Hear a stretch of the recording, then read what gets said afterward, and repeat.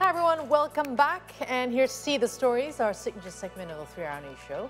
And today, September the 16th, is observed as the International Day for the Preservation of the Ozone Layer, a day dedicated to highlighting the importance of protecting our planet's ozone layers. Ever since September the 16th, 1994, we have celebrated International Ozone Day after the United Nations designated this day to kickstart global awareness about protecting the ozone layer. Featuring the theme Montreal Protocol Advancing Climate Action, this year highlights the Montreal Protocol's vital role in safeguarding the ozone layer while also contributing to broader climate efforts. The day aims to remind the global community of the urgency to protect the Earth's sunscreen as one of the collective efforts to ensure a safer and healthier future for all mankind.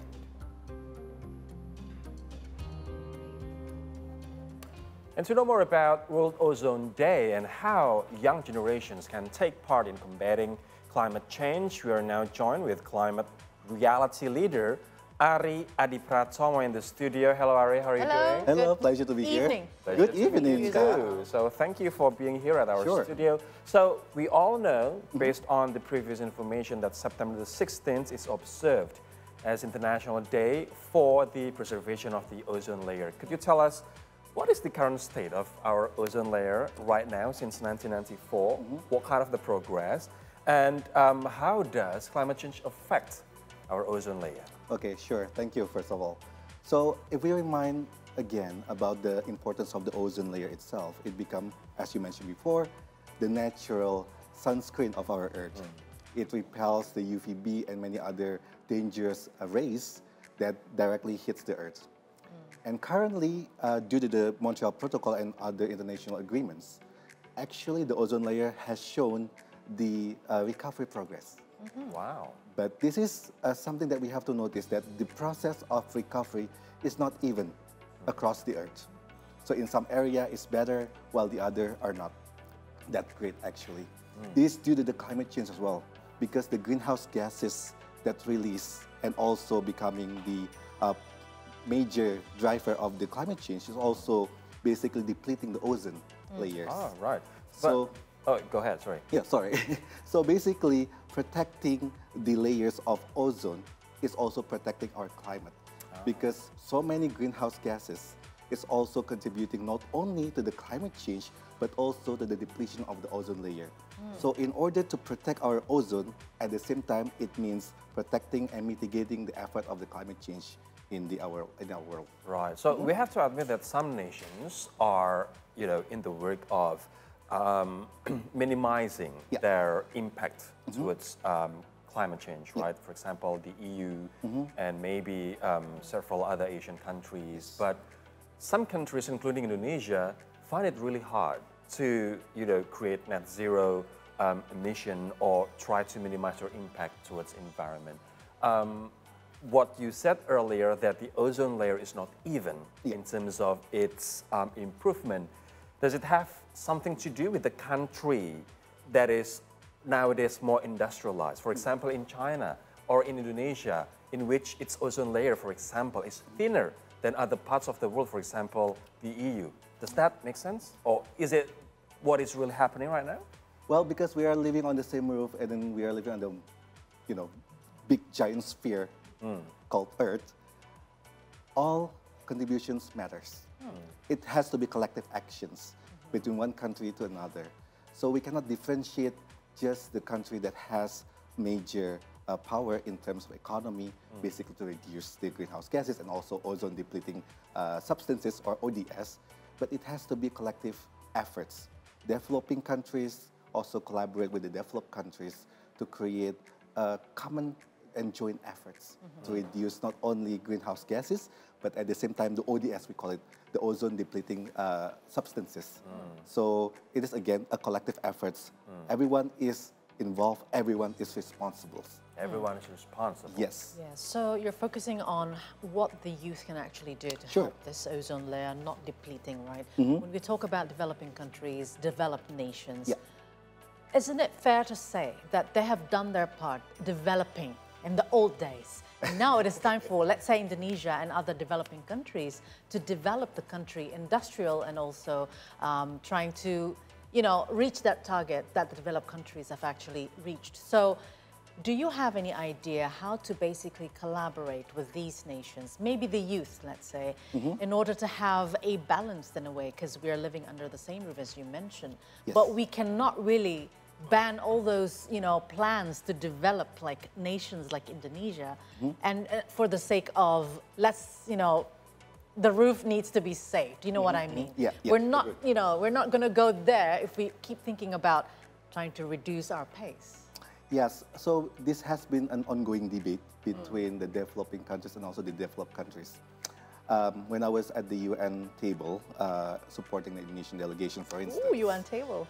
Cool. Basically, there was some major proposition from the developing countries saying that, hey, you have been developed, exactly. the other countries. You have been enjoying the benefits of using fossil fuel for so many years. The sins were committed in the past, Yes. right, for developed nations. True. Yeah, and then we just try to develop our countries, and we don't have enough money to basically afford those technologies. Yeah, and transform into And the transform into a renewables. greener and renewable.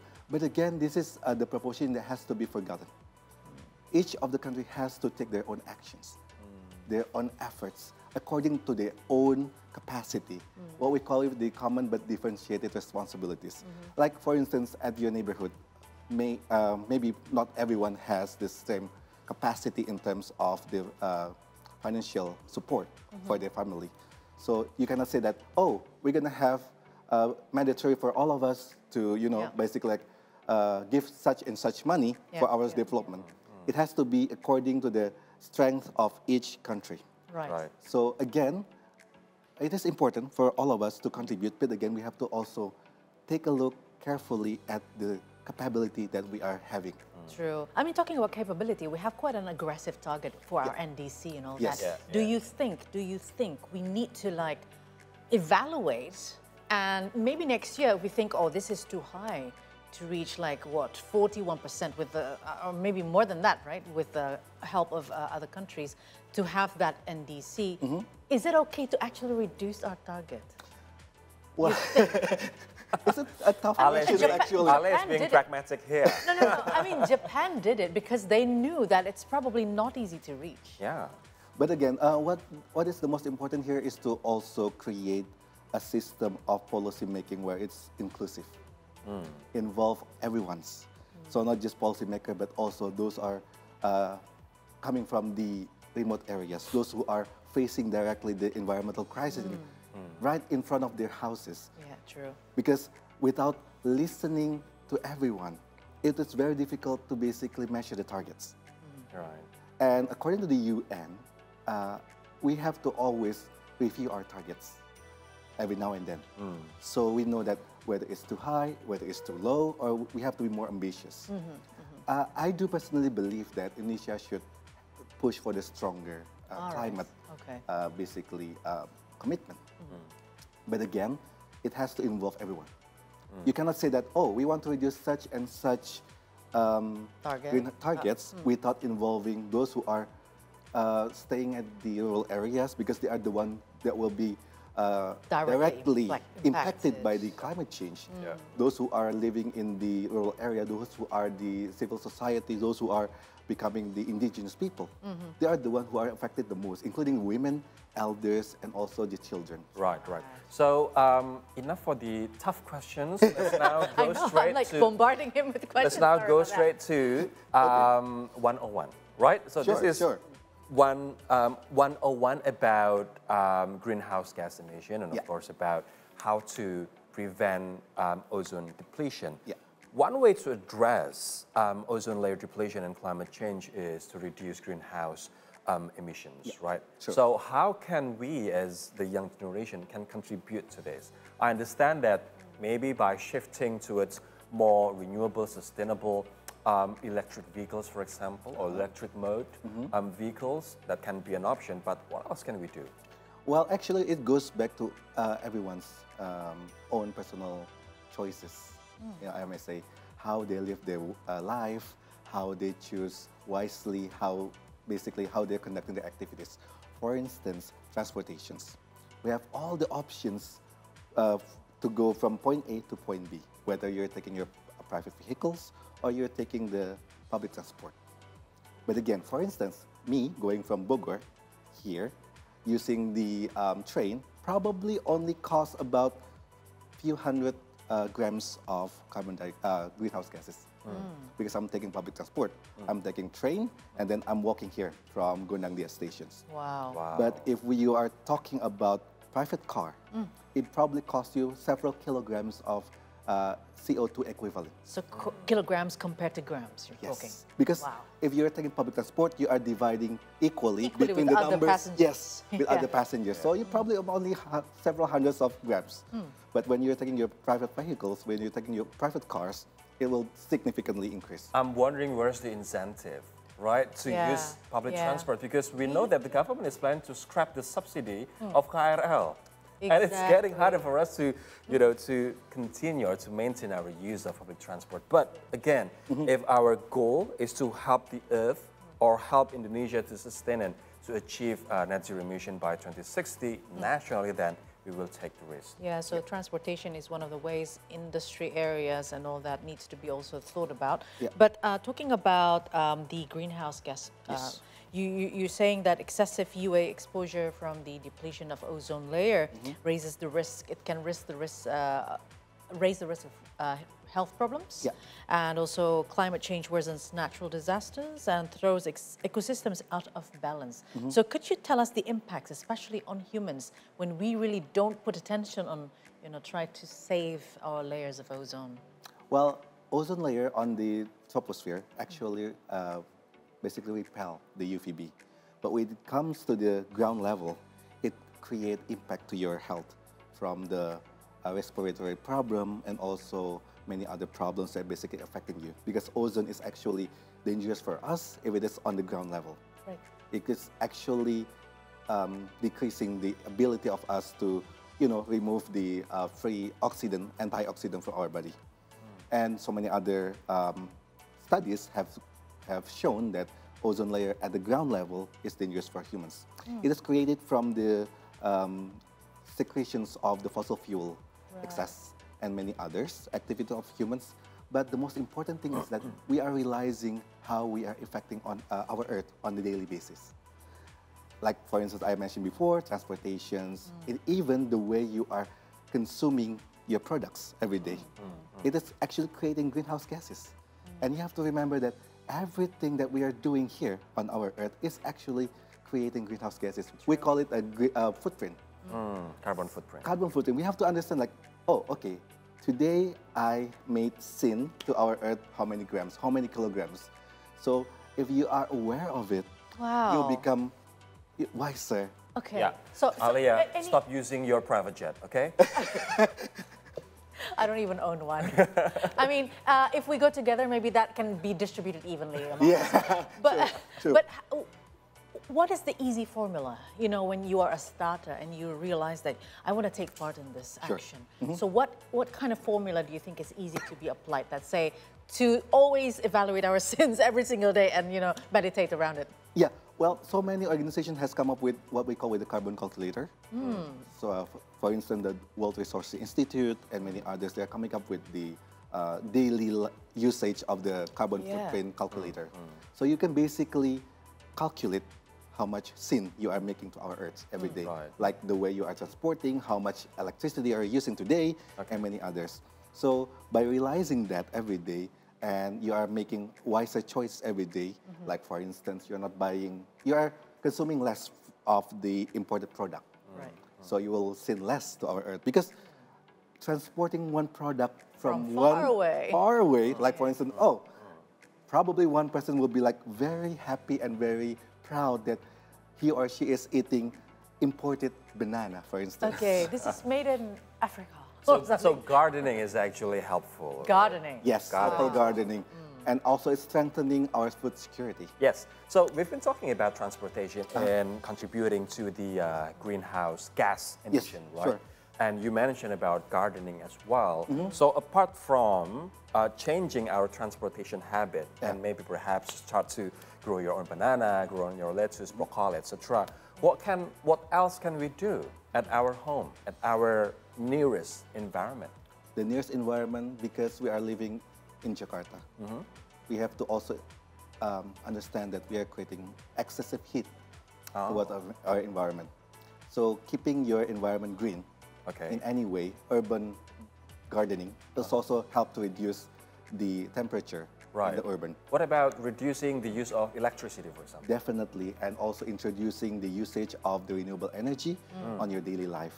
Because so many people are now start to plant their own solar panel at their homes, because it's not only reducing the amount of the electricity they're using, but they're also introducing the usage of the renewable energy. Yeah. And it is one of the issues as well. Exactly, and it's one of the issues that we have to push further, because in many countries, people are having their own options of choosing their energy, whether it's coming from the fossil fuel or is it coming from the renewable energy.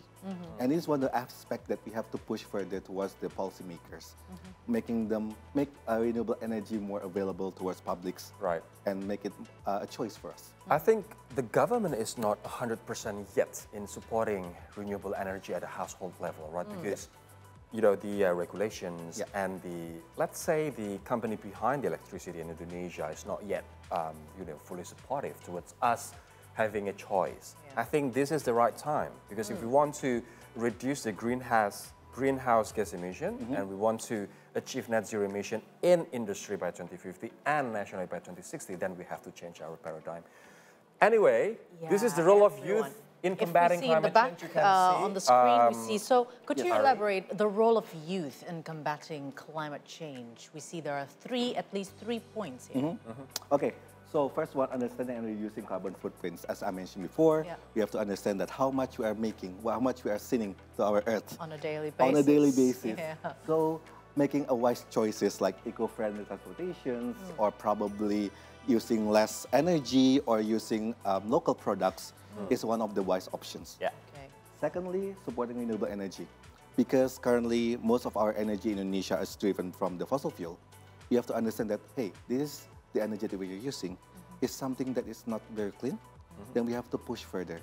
And we are abundant of that, right? Yes, we are abundant of that, from the hydropower, solar power, and many other forms of energy. But again, it has to come up from the consumer side. And so if the demand needs to be there. Exactly. If there's no demand, how we can basically push further for the changes? We have to create the demand here. And then again, minimizing waste, because waste also create greenhouse gases on a massive amount. And not only we are creating greenhouse gases, but at the same time we are losing the benefit of economy from the waste. Because if you could reduce the waste amount, you can basically create economic opportunities from the reducing the food waste, food loss, and many others. You can actually help our economy. Yeah, because at the end of the day, what people want is actually an affordable energy. Yes, affordable energy. Whether it's, hopefully we can have an affordable renewable energy or more green Hopefully, energy, fingers crossed. Fingers crossed, Okay, so how do you see the young generations now in understanding the importance of addressing climate crisis and try to take roles in it? Okay, based on my interactions with the youth nowadays, they feel the sense of urgency, basically, because they are the one that will inherit the worst effect of the climate change. They are demanding for a revolutionary ways of changing our policy, while at the same time they are thinking that older generation might take it a bit too slow, because probably the policymakers tend to be creating a gradual changes and slow changes on the policy, but youth are driving for a more revolutionary way of changing their policy. And this is the area where actually we require youth to be more involved. We require youth to be sitting on the together with the policymakers, and for the policymakers to listen to the youth, but not only youth, but also women, indigenous people, and also the elder generations, because those are the persons who are affected the most by the climate change, and also ozone layer depletions. Yeah. Well, it reminds me of the a video of a lady that feeds monkeys in Bali, and nowadays Yeah. you see that forest in Bali is vanishing because of over tourism. Yeah, yeah. And Over-tourism. Exactly, and we have to control our greed, right, for economic greed to save the environment. And that video, keeps playing in my head, and it reminds me of that. By preserving the forest, then we are contributing to the sustainability of our planet. Now, this is my last question to you before we take a break. So what are the main challenges for the youth to contribute more? Is it the policy wall or wall created by the policymakers, or is there any other challenge? Okay, there are several hindrances basically that faced by the youth on a daily basis. The first one is the lack of seat at the decision-making areas, where it is difficult for youth to basically penetrate towards that area and to voice out their ideas, to voice out their views on this one, and then on the financial constraint. Because financial constraint has hindered the progress from the youth projects.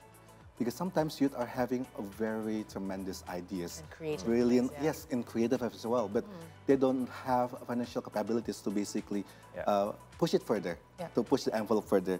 And also there's a distant problem, I may say, because many people in Indonesia don't see the problem of climate change and also environment as the main problems. Probably other issues like job security, daily livelihood is more important.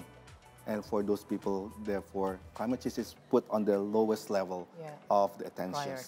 Priorities. And the last one, probably generational gap between the policymakers and the one on the youth. Because youth probably sees the problem of environment on their areas every day. It may not be seen by those who are sitting on the power. Right. Yeah. Try to sink them as exactly. That's challenge. why we need more youth to participate and to sit at the policy-making level. Yeah. Right, so there's no generation gap. As soon as now, right? As soon as now. All right, so we'll continue our talk with Ari after the break. Don't go anywhere.